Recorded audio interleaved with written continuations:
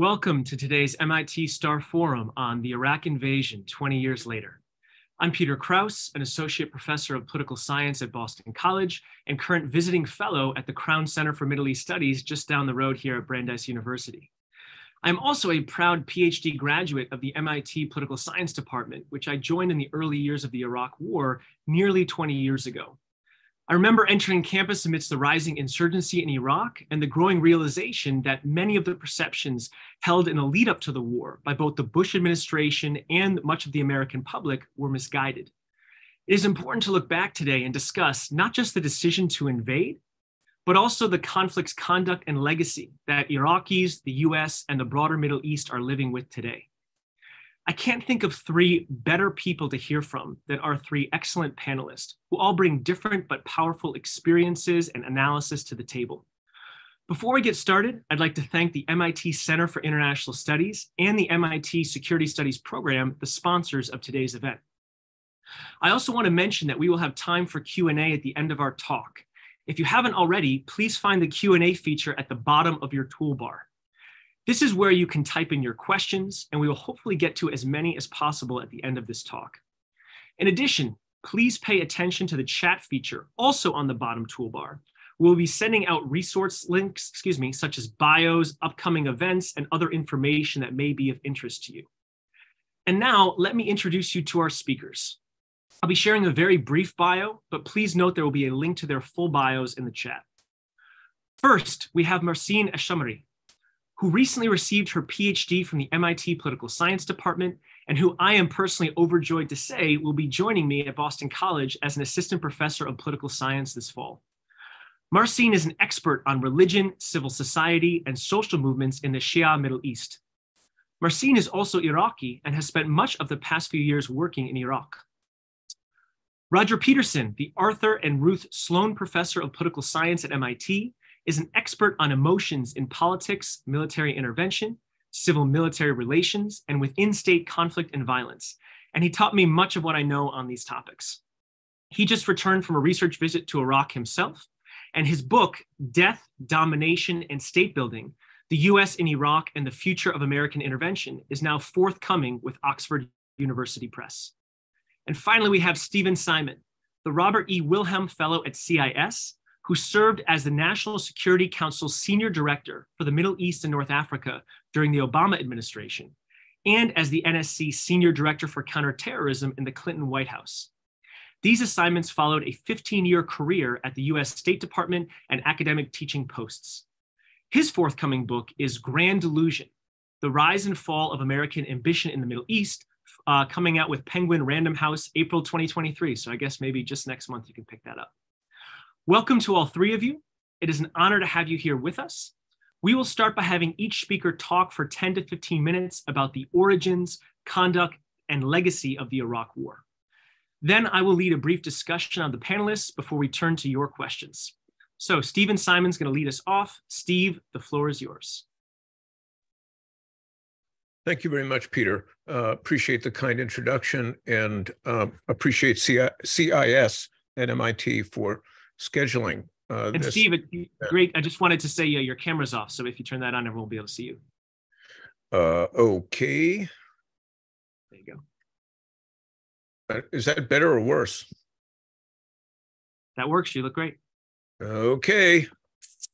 The roots of the Second Gulf War lie in the First Gulf War. I know this sounds like ancient history, but I think it's worth pointing out for perspective. In the late 1980s, the Bush administration tried to tighten relations with Iraq for a couple of reasons. Trade was one, and as a balance against Iraq was the other. The trade question was essentially a domestic political one. The Midwestern farm states, championed by Senator Robert Dole of Kansas, saw grain sales to Iraq as a gift that would keep on giving.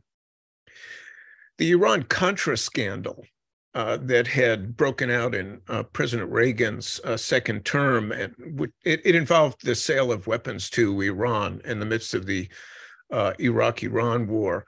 That had unfolded not long before this, and although the Reagan administration tried to limit the damage by doubling down on support for Iraq in its war with Iran, the Bush administration still faced a skeptical Baghdad. Efforts to get on Saddam's good side in the late 1980s were unavailing. Problems kept popping up. Genocidal massacres in Iraq, nuclear proliferation concerns, threats against Israel, all the noise made it hard to gauge the seriousness of Saddam's threats at that time to his Gulf Arab neighbors.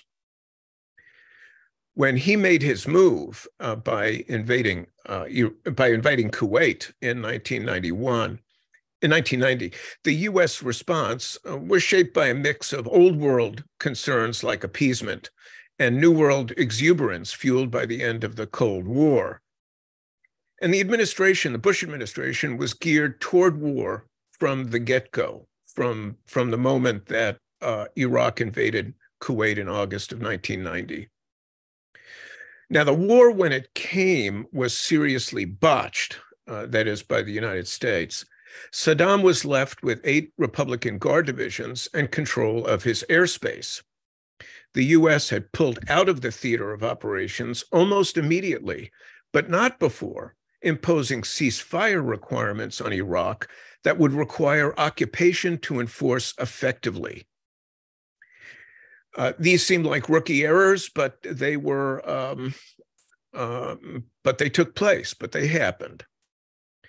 Now, Bush conducted his re-election campaign back in the United States with a skill commensurate to the way in which the military campaign was carried out against Iraq.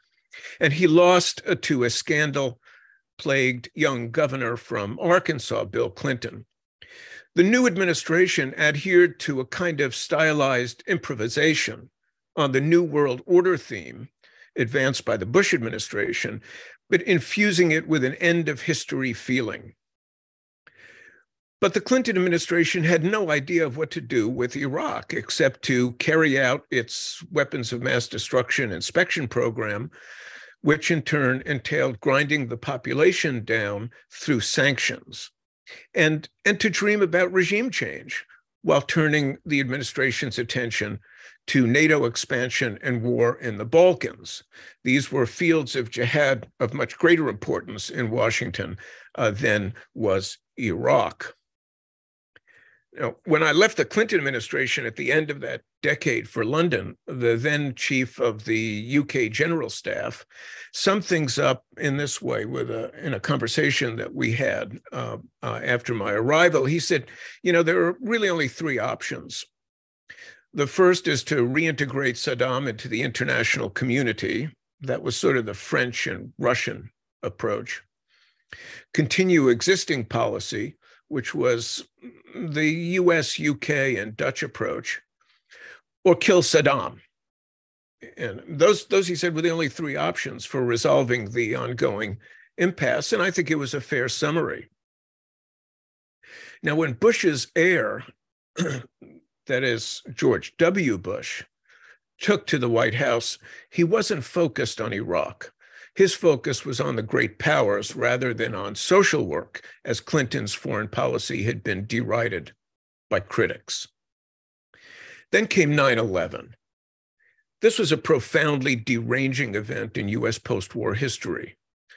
Now, why precisely this tragedy led to the invasion of Iraq has been closely studied by journalists and scholars, most recently by Mel Leffler, a distinguished diplomatic historian. Well, let me take the opportunity right now to say that every single one of these commentators and analysts is absolutely right about everything they said, because the war, as I'll explain in a moment, was more or less overdetermined. But it was overdetermined really only in the context of a Bush presidency. And I say that because I'm not aware of anyone who believes that a President Gore would have gone after Iraq in the wake of 9/11, assuming that a Gore White House would have failed to prevent it, in itself an interesting counterfactual. It goes without saying that had George H.W. Bush not gone to war against Iraq without reconciling his war aims with his own administration's rather modest commitment to the war, Saddam would not have been in George W. Bush's gun sight on September 12th. Now, I've got a list of a half a dozen mutually reinforcing reasons that the George W. Bush administration used to justify its war against Iraq, and I'll just name them very quickly. One, and in no particular order. One was the doctrine of prevention.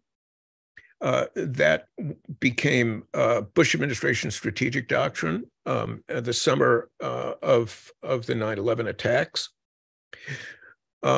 There was a fixation on Iraq by members of the George H.W. Bush administration who had returned to government service under George W. Bush.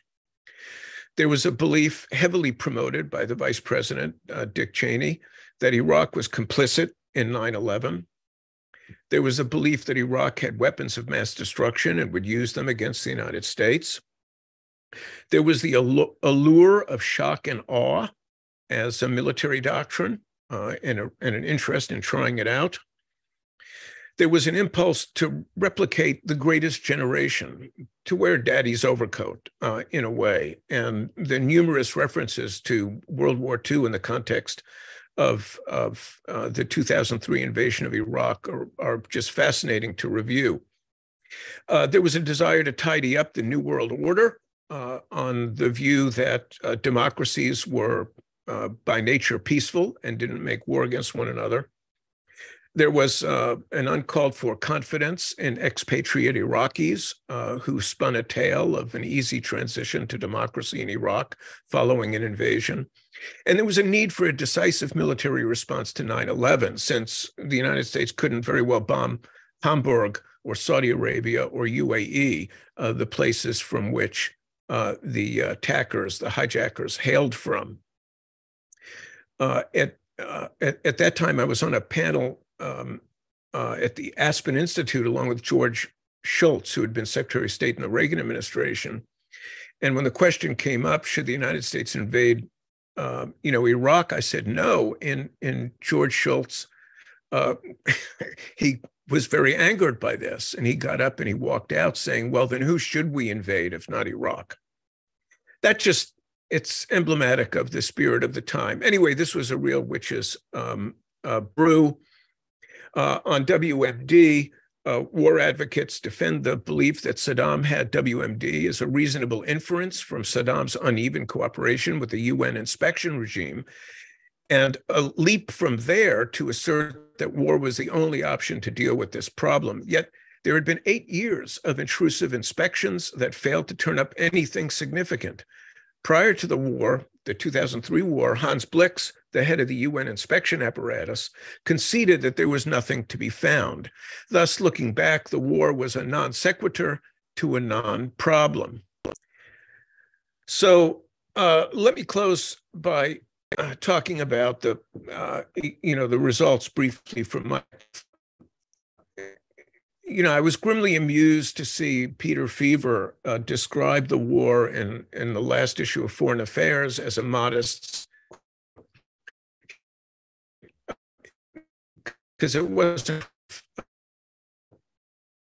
But one does wonder what he means by this. The life cycle financial cost of the war to the United States stands at about $3 trillion.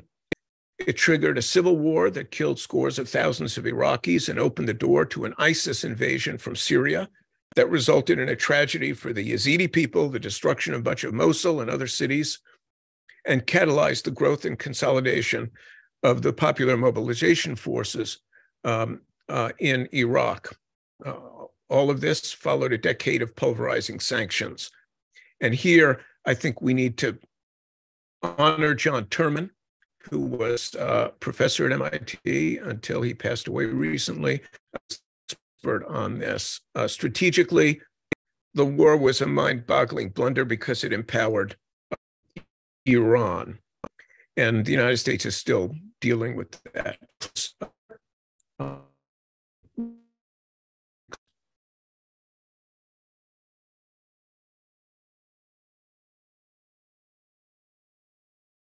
Thank you very much, Steve. I appreciate, giving us the context and some of the background for the decision to go to war in the early days. And I think Roger's going to pick us up from there and talk a bit about the conduct of the conflict before we turn to Marsin for talking a bit about Iraq today and legacy. So thank you so much, Steve. Roger, the floor is now yours.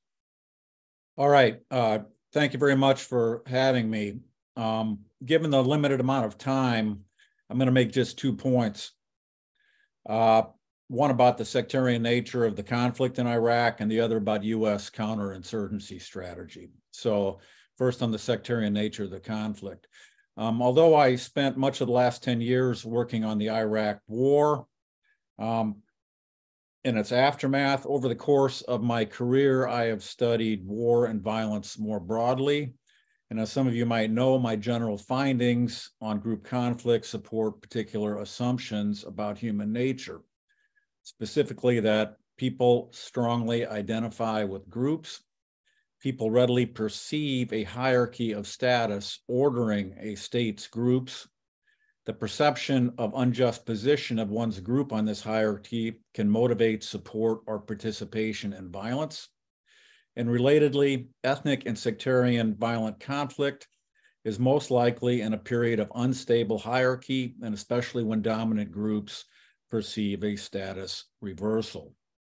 Ethnic conflict will likely subside once a clear and stable hierarchy reemerges.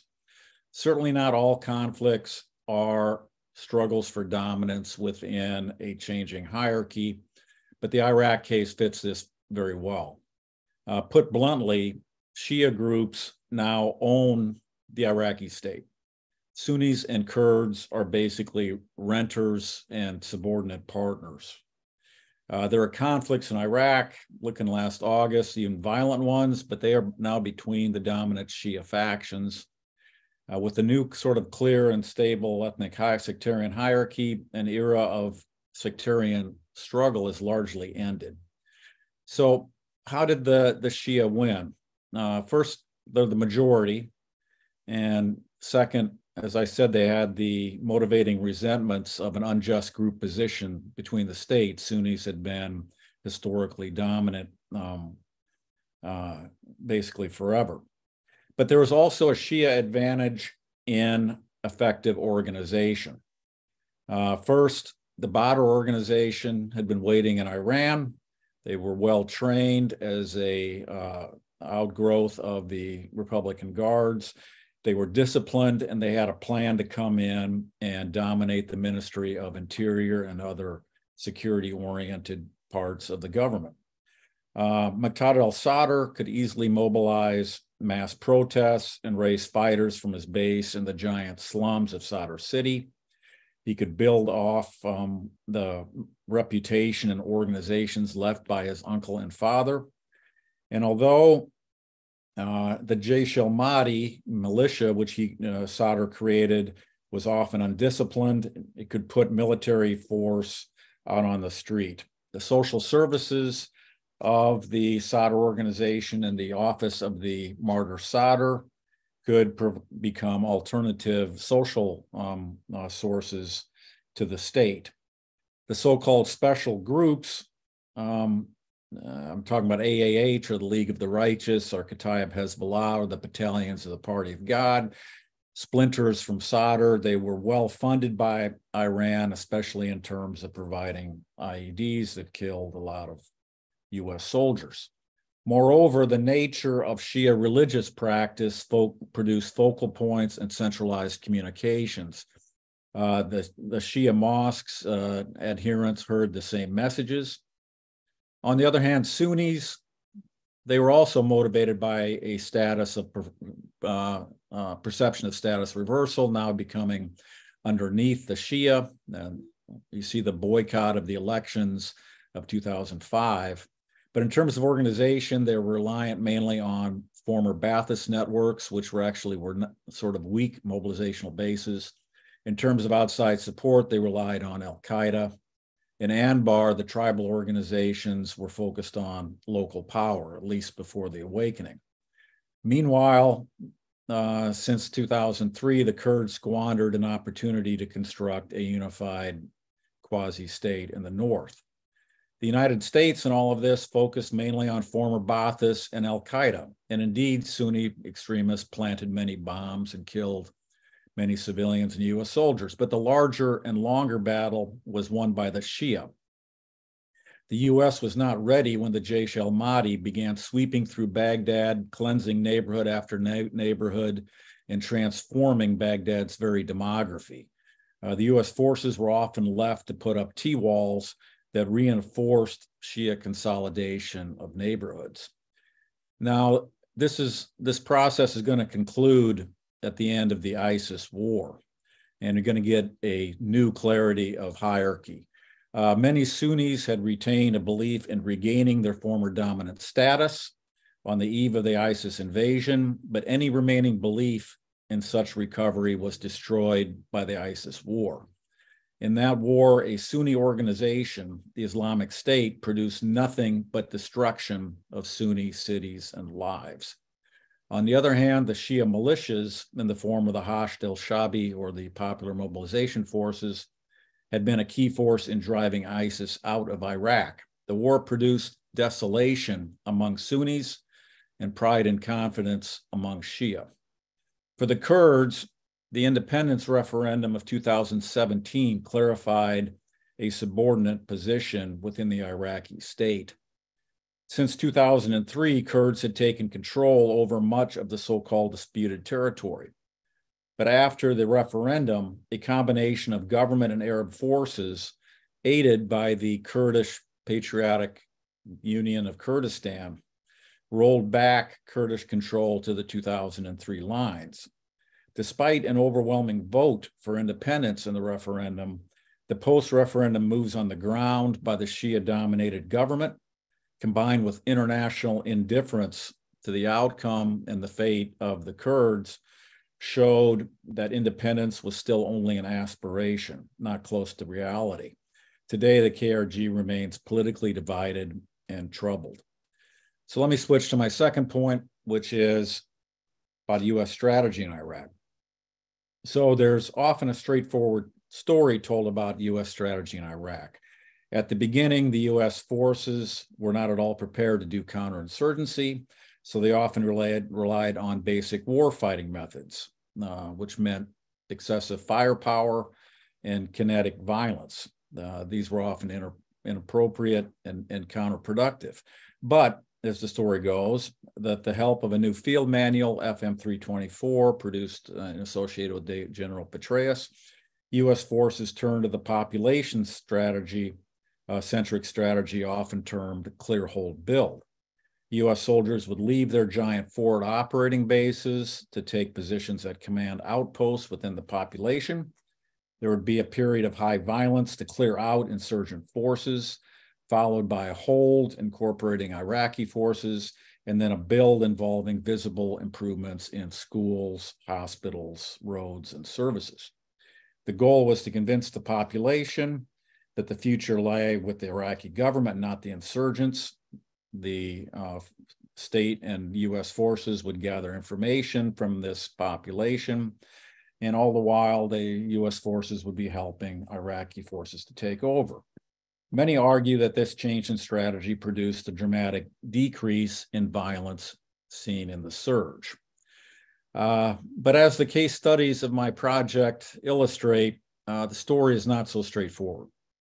There were not just the two strategies mentioned, not just mentioned warfighting and clear hold build, but there's also community mobilization, which relied on deal making with local actors. This is best seen in the Awakening in Anbar.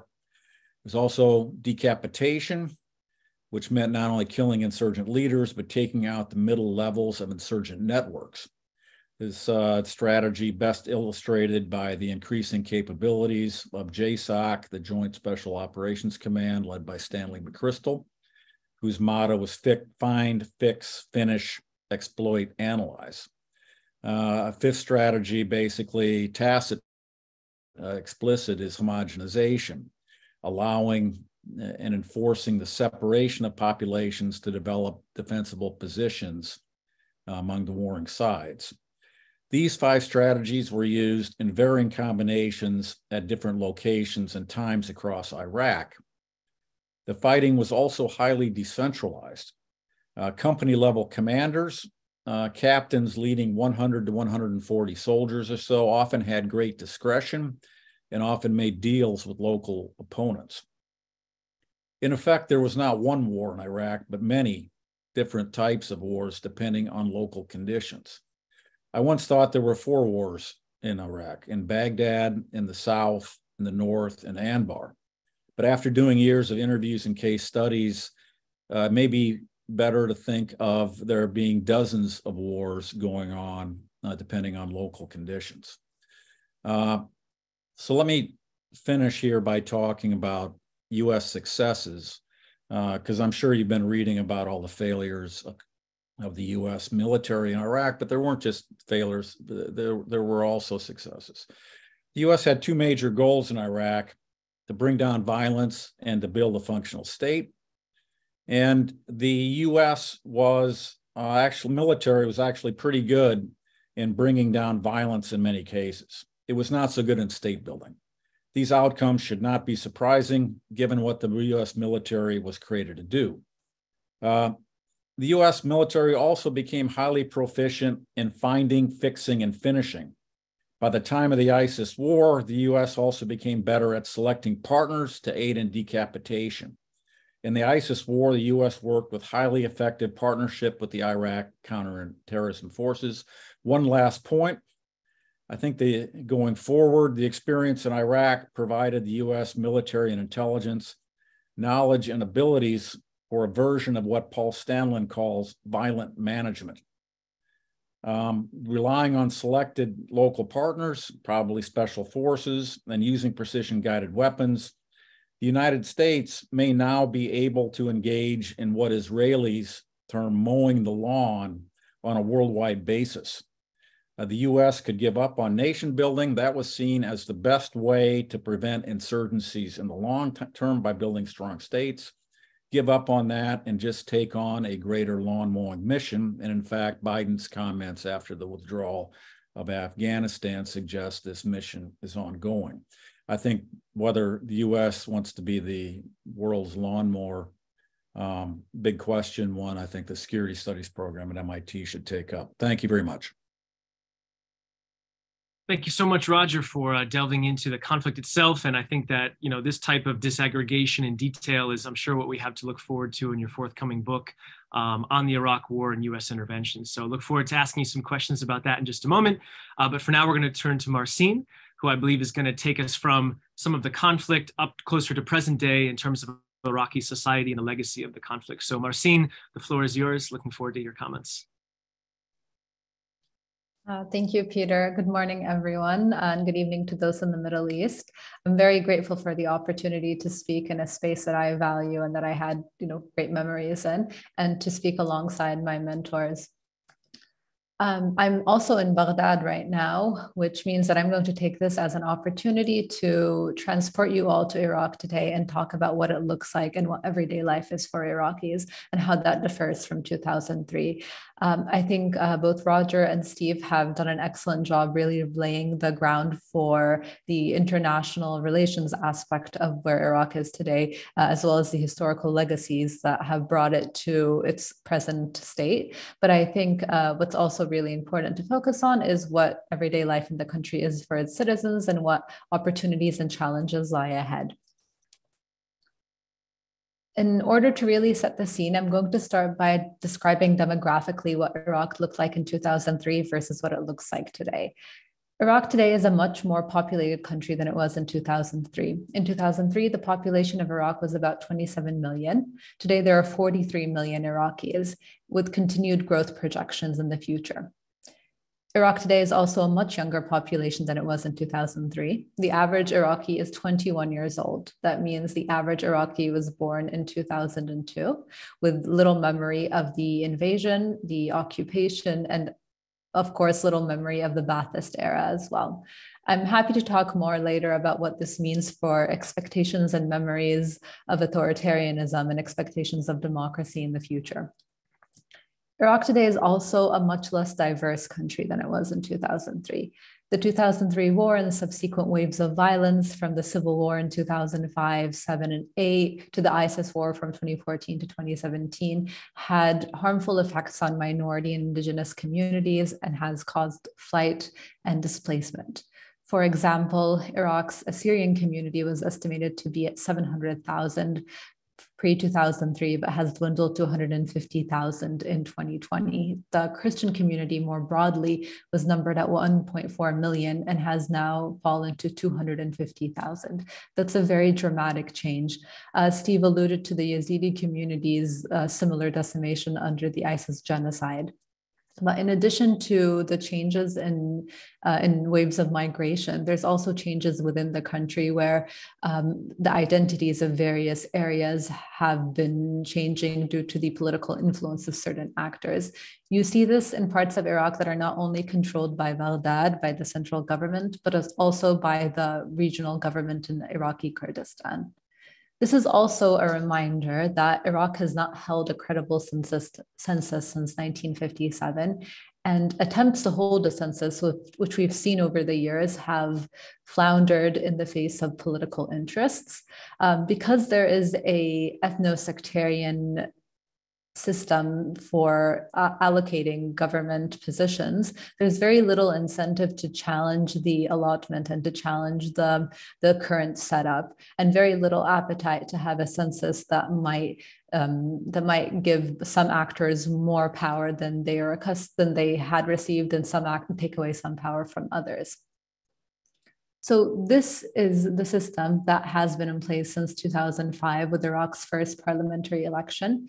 We'd seen 6 parliamentary elections since and 7 prime ministers. The system has endured counterinsurgency and terrorism, as Roger has detailed, a civil war in the mid-2000s that was devastating. I mean, I remember a time period in which every day there was news of car bombings in Baghdad. It was a truly devastating time. There was a very brief moment of respite before the ISIS takeover of a third of the country in 2014, a long war until 2017 to remove ISIS from Iraq, followed by the Kurdish referendum that Roger spoke of. That was an attempt at seceding from Iraq that was thwarted in 2017. In 2019, the country had mass protests that brought the government to a halt for a few months. So what I'm trying to say is that since 2003, Iraq has had rare opportunities of stability and very few opportunities to breathe. It's always been in a state of firefighting, one issue or another. In 2019, the protest movements that I spoke of culminated in a resignation of the prime minister and call for early elections under a new electoral law. In 2021, we saw those elections, and they were followed by a year of political negotiations for government formation. In that year, there was a dramatic resignation of 73 MPs from the Sadrist party, which is one of the big Shia political parties that doesn't actually have very strong ties or good relations with the other Shia political parties. Roger was alluding to the weakening of ties and to the internal conflict among different groups in Iraq, and that was an example of it. During this time, we saw a very violent stand down in Baghdad's international zone, which is a fortified area in Baghdad with important government offices and the UN compound, as well as foreign missions. And it took us over a year before we formed the government. And now, speaking today in March, we're 5 months into the premiership of Iraq's 7th Prime Minister, Mohammed al-Sudani. It took a lot of effort to get to this point. And as I told you from my brief overview of what happened in Iraq, there were very few moments of actual stability in this time.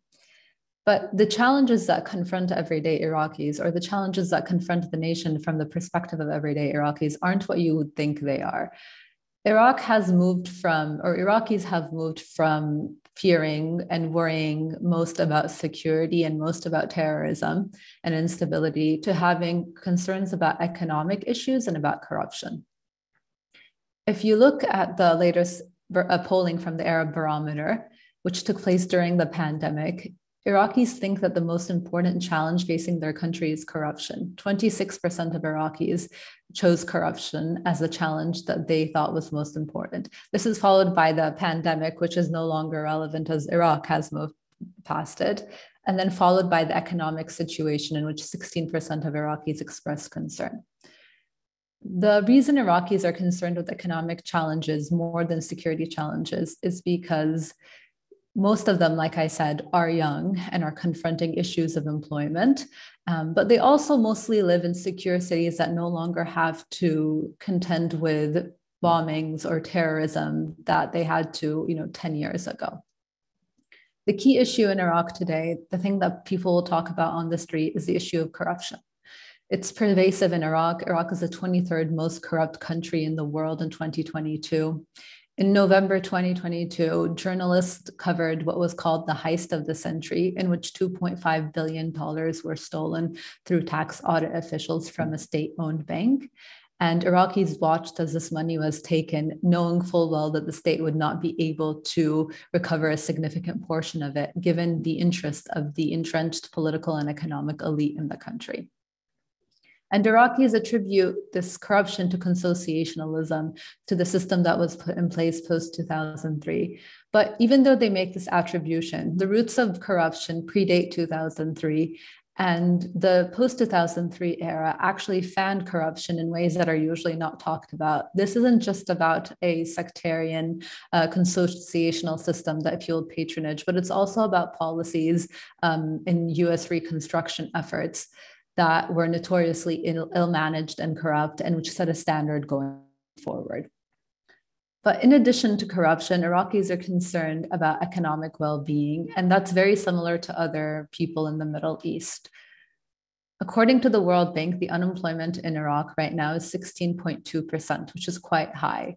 This is a continuous challenge because, as I said, the Iraqi population is very young and very reliant on public sector employment, whereas public sector employment accounts for 60% of employment in Iraq. This has taken up anywhere between a fifth and a quarter of Iraq's GDP in the last few years, and Iraq finances this mainly through oil, on which it is extremely dependent. It doesn't take a mathematician or an economist to figure out that this is not a successful formula going forward, and that will confront issues of stability.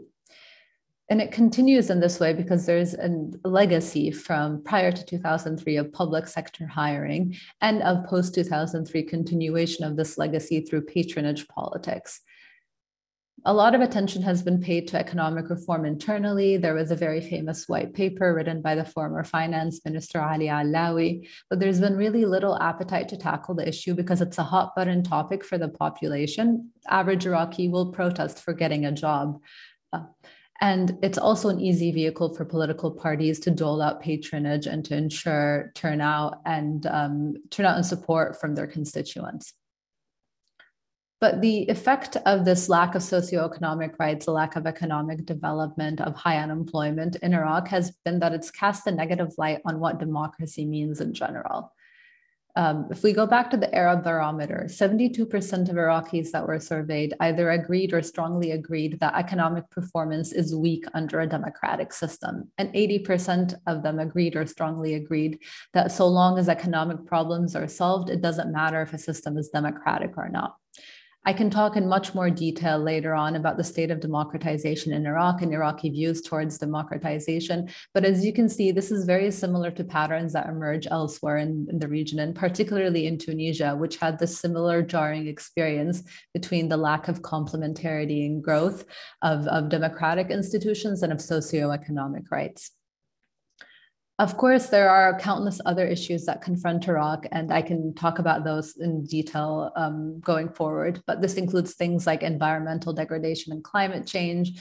Iraq is facing water scarcity issues, very high temperatures, and there's still existing pockets of terrorism and insecurity in particular areas in Iraq and along borders. There's the issue of repatriation of Iraqis that are adjacent or affiliated with ISIS that are in the El Hol camp in northeast Syria. This has been described by many, including the UN, as a ticking time bomb for Iraq, particularly on the security sector.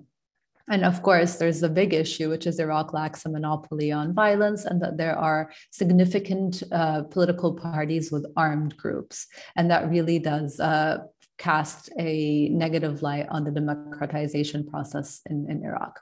However, while there are challenges in Iraq today, there are also opportunities and assets. Iraq has a very young and vibrant and brave civil society, one that has developed very quickly despite it only being 20 years since they've had room to breathe. Iraq is beset by challenges, but it still has more democratic institutions than many neighboring countries. And if you look at many indicators, particularly from varieties of democracy, which political scientists rely on, it outperforms the regional average on things like academic freedom, like civil society participation, like electoral democracy. And it is a far cry from where it was prior to 2003 under a dictatorial and genocidal state. Iraq is also wealthy enough to weather many a storm that has destroyed other countries. People often forget that oil is a double-sided or double-edged sword. It's not just the resource curse, which we hear about a lot, but it also allows a country to buy enough time to get on its feet and to find stability. Iraq has also shed its skin as a pariah state in the region. It's developed good ties with its regional neighbors. This isn't just about Iran, of course. This is about closer ties with the Gulf Cooperation Council, closer ties to Egypt and to Jordan and to Turkey, something that Iraq wasn't able to have pre-2003 in the same way. And it's very significant because this is the first Shia Arab dominant state in the region that was able to forge good ties with predominantly Sunni Arab states in the region. So 20 years after the invasion, I'm comforted by the fact that Iraq has moved on from having very exceptional problems like the invasion of a superpower or the taking over of territory by a genocidal terrorist group to having very unexceptional problems like unemployment, corruption, climate change, problems that other countries have to contend with as well, and problems that Iraq can find partners to work on these issues with. Thank you. Wonderful. Thank you so much, Marsin. Great to hear from all three of our panelists. I want to remind everyone in the audience that we're going to now turn to discussion and question and answer. So I'm going to ask all three of our panelists, Roger, Steve, and Marsin, to turn on their cameras and unmute themselves because we're going to engage with all of you. And I'll just remind some members of our audience, we already have some great questions in the Q&A, but please add some more in response to what you heard from our panelists, as well as the discussion that we're going to start now. I'm going to start by asking a couple of questions to the panelists, but then I'm going to turn to and read some of your questions and have them respond. So I actually wanted to start with you, Marsin. In preparation for this panel, I read some of the things you've written before on this stuff, and you had this really fascinating quote where you said, "It's 20 years for us, but for an average Iraqi, it may as well have been 200 years. You also mentioned in your talk that the average Iraqi is 21 and has little memory of the invasion and early years of the war. So one of the things I want to start by asking you is just, what did you mean by that first statement, and how does the issue of time kind of impact how Iraqis are thinking about their future today? Could you expand on that a little bit? Yeah, absolutely. So I'll tell a story that I've been telling in a lot of different outlets. So apologies if someone's heard this twice. Roger was visiting in Baghdad just last week, and we went together to the Martyr Monument in Baghdad, which was built by Saddam to commemorate the soldiers from the Iran-Iraq war. Since then, it's been repurposed to commemorate Iraqis that have been victims of the former regime, as well as victims of ISIS and so on. But when you first enter the museum underneath the monument, there's this very large poster of Saddam Hussein. It spans like maybe the length of 4 people. And it says, the dictator, the tyrant, and it's a very horrible picture of him. And Roger and I were looking as these young Iraqis who were decked out in their graduation clothes or just walking by without even noticing the photo, without even looking at it, and just taking photos of themselves for graduation by different parts of the museum that were aesthetically pleasing. And to me, this was very symbolic of the fact that these Iraqis have no memory of Saddam Hussein. They have no memory of the American invasion. And their formative years were actually under the sectarian civil wars, both the 2005 war and the ISIS war. So the biggest challenge and the biggest tragedy in Iraq to them is for Iraq to fall into sectarian violence. It's not dictatorship. And what this means is that they have very high standards for what democracy should look like. They're not satisfied that they can say what they want about the prime minister without being taken, to the side and being killed. That's a very low bar for them. They want stability, they want economic rights, and they want to be able to express themselves as a given.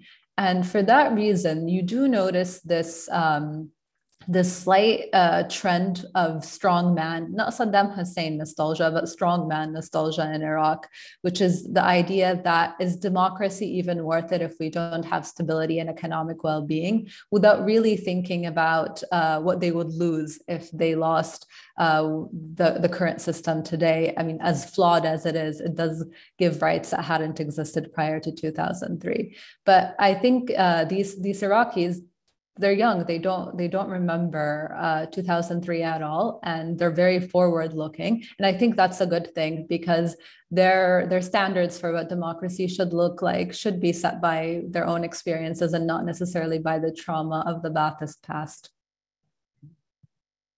I think that's very well said. Roger, I wanted to turn to you and ask a question related to your presentation, which is your book title has this thing in it where you say the future of U.S. intervention. And you talked a bit about the Israeli model, using this term, mowing the lawn. And a question I wanted to ask you actually goes back to something you taught me back in the day in political science. You use this term, tactical victories and strategic defeats. Basically the idea that using certain strategies can lead to, oh, this is a battlefield success, or this seems like a successful operation, but in the long run, you're not actually succeeding in achieving your political objective. And so what I wanted to ask you is, can you talk to us about what do you see as the future of U.S. intervention? And also, to what extent would a quote unquote mowing the lawn strategy, which I assume means small footprint, not having large U.S. forces on the ground, using drone strikes, partnerships, et cetera, maybe going in terms of this more counterterrorism strategy, to what extent is that actually successful? And, if we're looking at the Israeli model, is that something that the U.S. should want to emulate? I'm interested to know your thoughts on that. Yeah, I really don't want my country to be the lawnmower of the world, but that's the easier thing to do. And that's what technology is. It's hard to stop. I think in the book, I'm going to start in the Iraq War, that there were, as I was talking about successes, there, starting with the Battle for Sadr City in 2008, the United States got very good at using their sort of decapitation success and in retaking Sadr City and integrating with certain forces on the ground. Now, which forces do we do? We have a big mission to build up other states' armies. One of the things in Iraq, and especially in Afghanistan, was the United States learned a lesson. We can't really build up competent forces that are going to stand up and fight for their country. And that's what, if Afghani army is not going to fight, why should the United States be supporting them? And you saw what happened to the Iraqi army. But you did get close partnership with counterterrorism service forces in Iraq during the ISIS war. So this is where I think it's going. But now Ukraine war and how it turns out may actually provide some different lesson, because there we do have a partner who is certainly willing to fight and die and is able to incorporate not just counterterrorism, but attrition type weapons. So I think we're really in a state of flux where the United States, between sort of giving up on some of the things in the Middle East wars, but now with the Ukrainian war, and it depends on how that turns out, what are we going to do? And how much do we want to be involved around the country? Around the world. The United States military has relationships with, something like 200 militaries around the world. How do we want to use that? How much do we want to be involved? How much do we use even the nature of our special forces? There's two sort of forms of special forces: the Green Berets, who were all about building up local forces. There's analogies between Daniel Boone being the person who goes out in the wilderness and forms relationships with the local forces, or sort of Superman, which is the JSOC guys who come in and whack somebody and move on. I think in the Iraq War, there was a real tendency to go towards the JSOC Superman model of of these special forces. And we may have a big debate upon whether we go back to the Green Beret type way. So I think this whole discussion about the future of military intervention is an open one, although I think we're not going to be seeing clear hold build and nation building for a long time. That one is just, you can't really talk about that. And one unfortunate thing about the war colleges, I think, is, counterinsurgency is a dirty word, and you don't really want to think about it. That's sort of a repeat of Vietnam. After Vietnam, there were lessons, but those lessons were long forgotten. And I'm hoping this time around, there's still going to be some interest in this, although most of the military wants to go and do the things they like to do, which are pure competition, flying airplanes, building boats, and this kind of thing. But the Iraq War, I think, left us these certain set of capabilities and a certain set of ideas that are not formed, and I'm not sure where they're going to be formed until after the Ukraine thing is settled. Thank you very much, Roger. I could go back and forth with you and Marsin all day on this stuff, but I want to bring Steve in here and actually build on something Roger mentioned, kind of about lessons. And so, Steve, in your presentation, you talked about how to understand the 2003 invasion. We need to understand the first Gulf War and the lessons and legacies that come out of that. And so the question I wanted to ask you is, what do you feel like are the lessons that the United States government is taking away from the 2003 conflict, which, by the way, as we'll get to in just a moment, has not necessarily fully ended. We still have 2,500 U.S. troops in Iraq. But what do you feel like are the lessons that the U.S. has taken from this most recent Iraq war? And do you feel like those are the right lessons, like for what we should be learning from this conflict and what happened? That's a great question. And it's one I really can't answer. I mean, I have no idea what lessons, the United States as a strategic actor has extracted from the 2003 war. I mean, it's often said, and I think there's some truth to it, that the United States, for example, didn't intervene in the civil war in Syria in 2011 and in 2012 because of a kind of collective memory of the mess that took place in Iraq after the 2003 invasion, and a desire to avoid that kind of damaging entanglement. So perhaps, that's a lesson. And I think Roger's point about counterinsurgency becoming a dirty word, I think there's some truth to that. And there's an attraction to going back to the old J and K series divisions, in the Army, fighting, major maritime battles to protect SLOCs, and so forth. There's a real attraction to going back to a major war, but that attraction has always been there. And one of the reasons that the 2003 war turned out so badly for the United States is that it was imagined by it was imagined by the administration that carried it out as such a great war. And it was seen as a battle against a terrible tyranny with enormous forces and capable of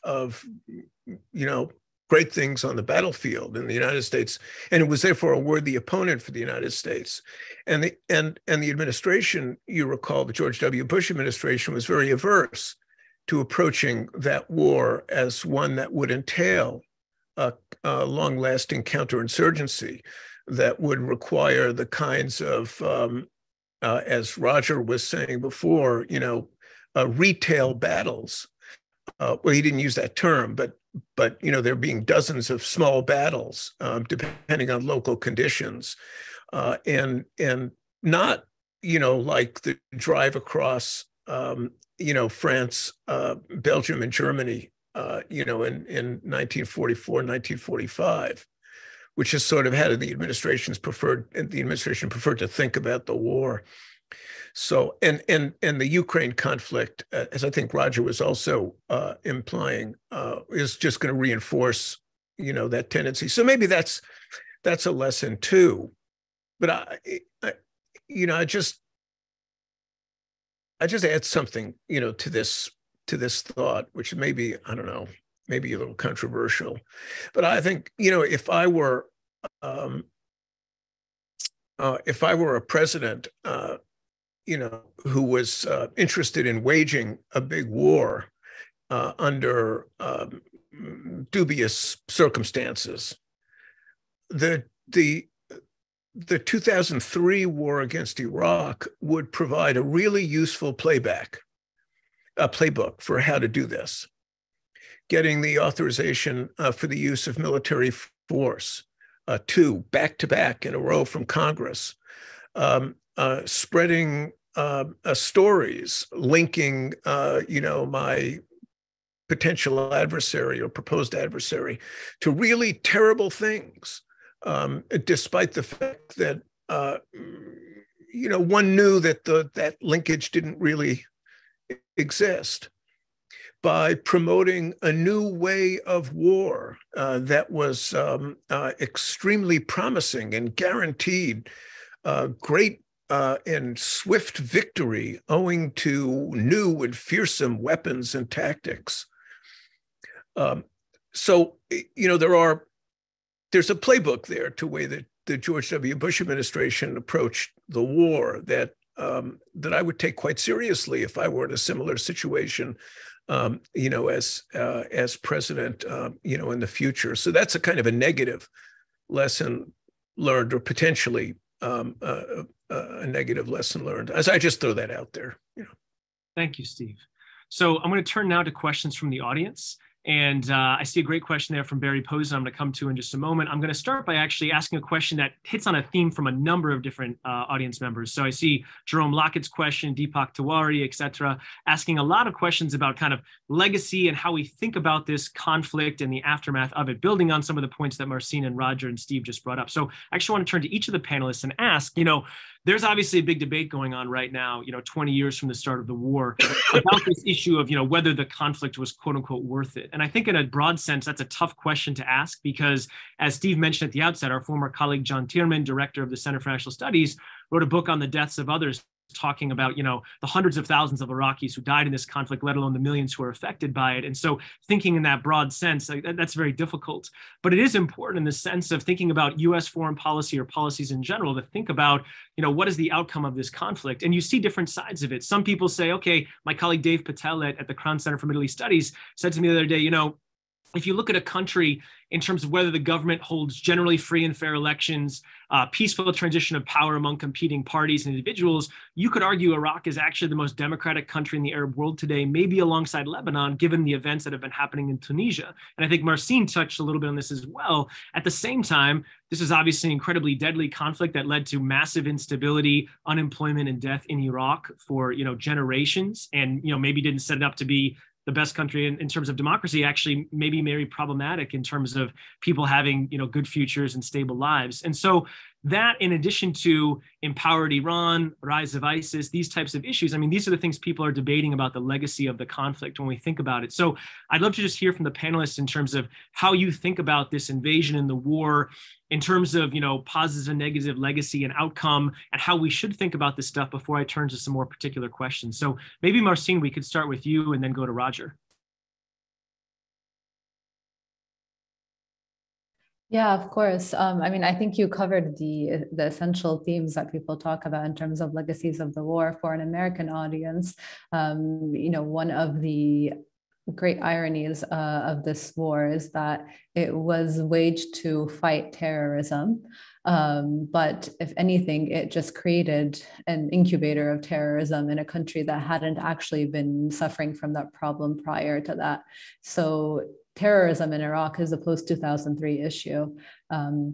That particular kind of terrorism, of course, there was state terrorism in Iraq far prior to 2003. But in terms of Al-Qaeda and of ISIS, and these things were largely caused by 2003. The other thing when it comes to US interests in the region is that it really did empower the US's greatest rival in the region, Iran. And it's often said that Iran is the greatest winner of the 2003 war, in the sense that both its allies in Iraq, the political parties that have strong relations to it going back, were empowered by the 2003 war, but it was also able to exert influence throughout the country, not just with the Shia, with the Kurds as well. And to this day, if you look at the Iraqi public and note their grievances about intervention, they're much more aggrieved by Iranian intervention than they are by American intervention. I think this has to do with the generational issues, because Iranian intervention is something that they perceive in front of them in everyday life, whereas the US intervention is something of a memory that their parents may hold, but not necessarily them. But I think those two are the key issues that are of interest to an American audience. For an Iraqi, there's so many legacies to this war. There's the government system we have in place right now. One that's not ever spoken of is the sense of exceptionalism and lack of agency that Iraq has since 2003. The idea that if anything were to go wrong in this country, the international community would jump to find a solution.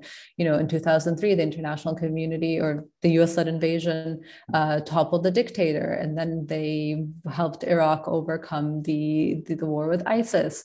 And there's this constant idea among Iraqi political elite and amongst Iraqis that they are exceptional and that they will get this kind of intervention or this kind of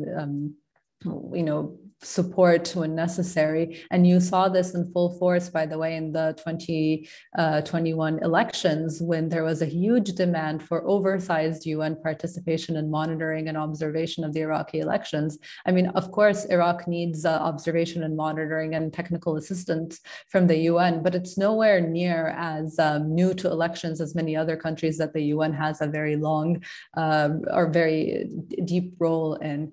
So this sense of exceptionalism is something that we haven't yet shed. And, in the many legacies of the war, I think this is one that we don't talk of as much. Roger, you'll take your thoughts. Yeah. Well, I mean, Steve laid out why the war was so bad for US interests. How do Iraqis actually, sort of perceive what went on?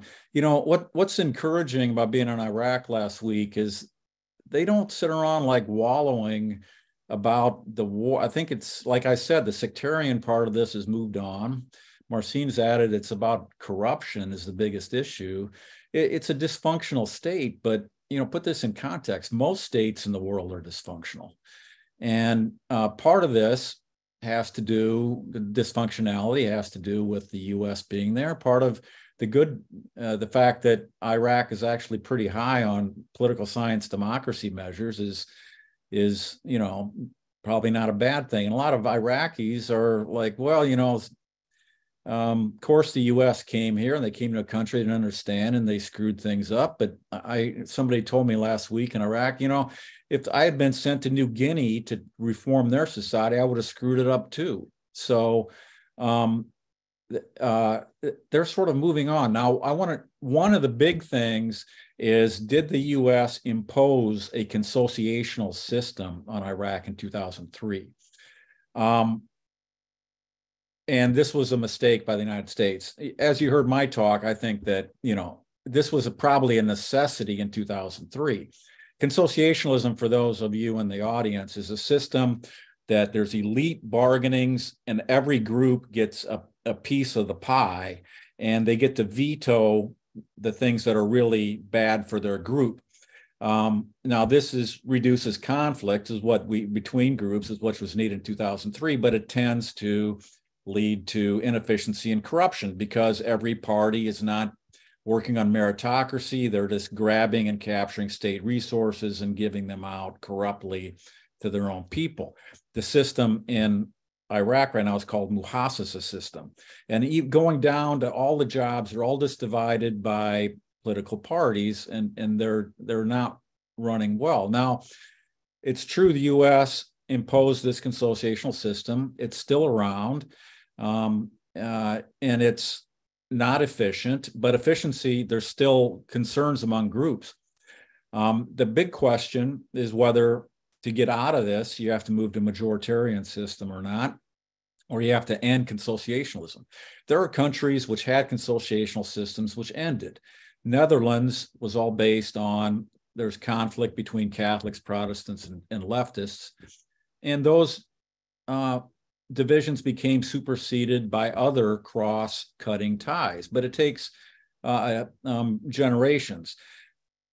Iraq is maybe going towards a system which is not consociational, which is less corrupt, but they're not there yet. And the present prime minister is still doing a consociational system.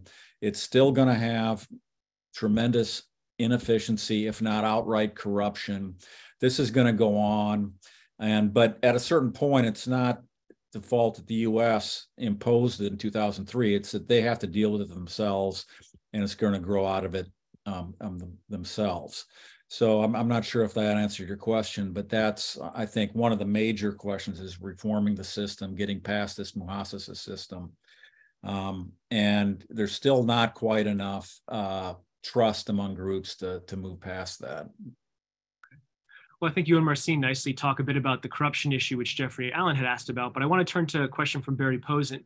He says, is Iraq so fragile that its security and stability depends on an enduring U.S. counterinsurgency mission versus ISIS across the border in Syria? So as I mentioned before, as people on the audience may or may not know, the U.S. still has a few thousand troops in Iraq. And so asking, is Iraq so fragile that this enduring U.S. coined mission is necessary? Open to any of the panelists to take a stab at that one.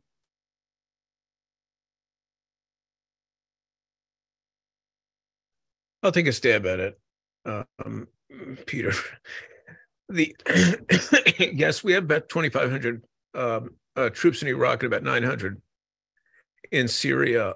From CENTCOM's perspective, it's one unitary theater of operations, Syria and Iraq. And I think on the Syria, issue, there's there's a sensitivity to the way in which the ISIS war in 2014 began in Iraq. I mean, it came from Syria, and I think there's a feeling, certainly in the command, that you need to have, in a sense, a forward defense in Syria against the reconstitution of ISIS. And Syria is, it's a more turbulent space than Iraq is right now. There's more of an opportunity for ISIS to come back and cross the border into Iraq and cause mayhem.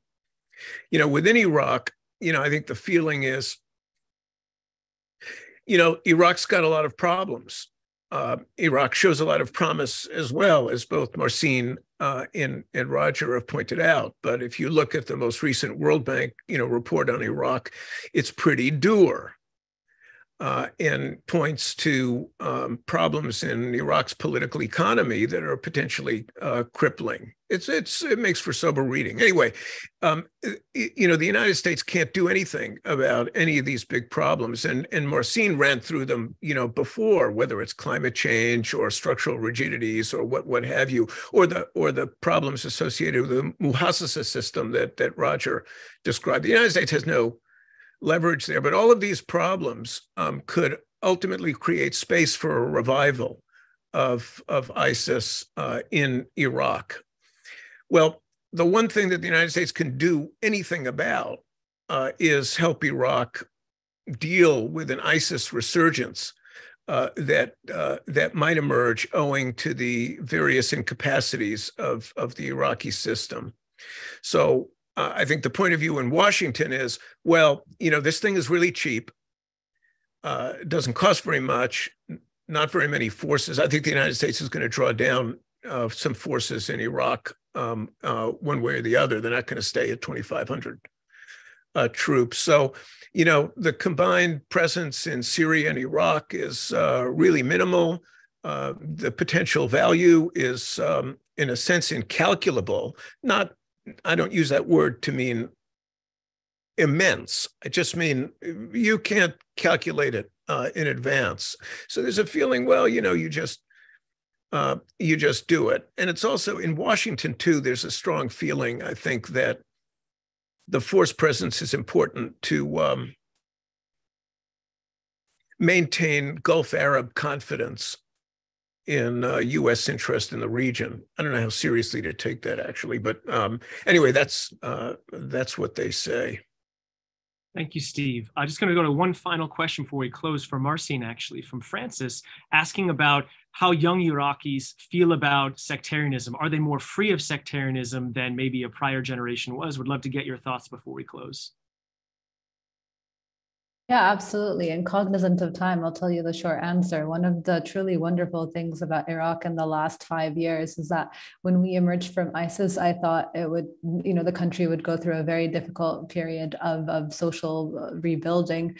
But if anything, I've noticed that youth in Iraq are very deliberately anti-sectarian, to the point that when the majority Shia youth were protesting in 2019, and I interviewed many of them and I asked them, how do you feel about your co-nationals in Sunni areas and in Kurdish areas not joining you in these protest movements? They were they're very mature in their responses, saying that they understood why Sunnis wouldn't join them in protest because of fears of being labeled ISIS sympathizers, and that they were with them in spirit, but they couldn't actually join them in person. And this was a very mature response by, very young people who have a million other things on their mind facing them in their everyday life. And I do think one of the things that gives me great hope in Iraq and in the political parties that will be formed by youth in the next 20 years is that Iraq has moved on as a society far past the sectarian framework. Wonderful. Well, that's a hopeful note to end on, despite some of the challenges of obviously the issues we talked about here today. I want to thank the panelists so much for your wisdom. I want to thank everyone for attending. I want to thank the MIT Center for International Studies and the MIT Security Studies Program for sponsoring this Starr Forum.